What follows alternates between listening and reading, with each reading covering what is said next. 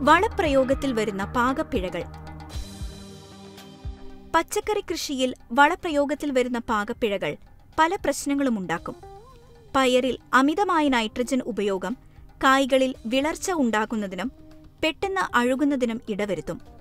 അമിതമായ ചാണകത്തിന്റെ ഉപയോഗവും അതോടൊപ്പം പൊട്ടാഷ് വളത്തിന്റെ കുറവും കായ്കളുടെ എണ്ണവും വലുപ്പവും കുറയാൻ ഇടവരുത്തും.